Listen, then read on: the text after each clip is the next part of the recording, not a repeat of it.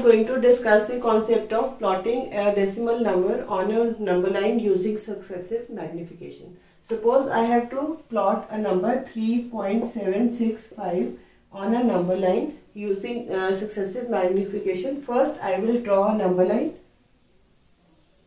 Let us suppose this is 0, this is 1, this is 2, this is 3, this is 4.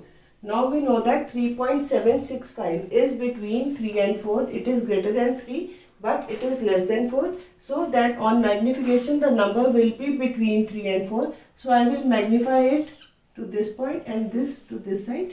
I will again draw a number line between these 2 points. Let us suppose this is 3, this is 3.1, this is 3.2, this is 3.3, this is 3.4, 3.5, 3.6, 3.7, 3.8, 3.9 and 4. That means I have magnified the area between 3 and 4 and I have plotted 10, I have drawn 10 divisions representing each decimal location, that is 3, 3.1, 3.2, 3.3, 3.4, 5, 6, 7, 8, 9 and then 4. Now I know that we have a number that is 3.76. Now 3.76 will lie between 3.7 and 3.8. So I will magnify these. Now that I have divided this 3 and 4 between 10 divisions. So the number 3.765, it is greater than 3.7 and it is less than 3.8. So this number lies between 3.7 and 3.8. Now I will magnify the area between 3.7 and 3.8.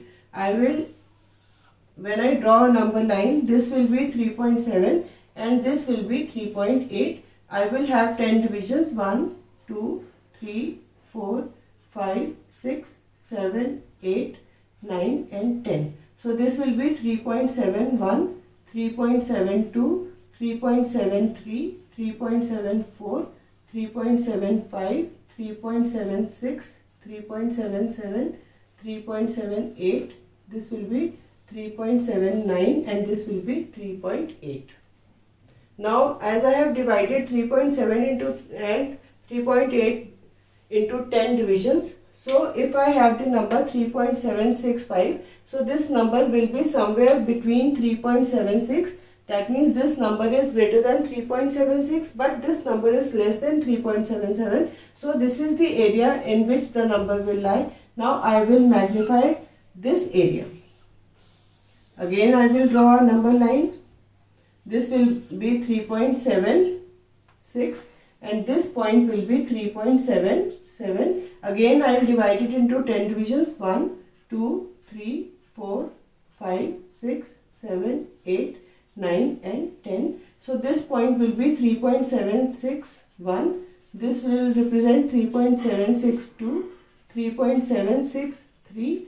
This will be 3.764, 3.765, 3.766, 3.767, 3.768 and this will be 3.769. So this will be 3.77.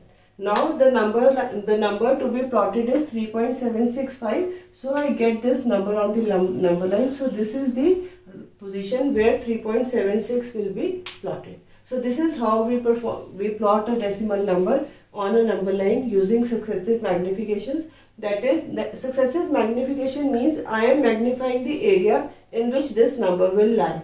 Because 3.765 is greater than 3 but less than 4. So in the number line it was somewhere between 3 and 4. I have magnified this area as 3. 3 is here and the 4 has been put here. Now I have divided the number line into 10 divisions because there are 10 divisions between 3 and 4. That means 3.1, 2, 3, 4 and I have plotted 3.9 and then 4. Now the number is 3.765, so it lies between 3.7 and 3.8 because the number is greater than 3.7 but it is less than 3.8. So I have magnified this area in the same way I did earlier.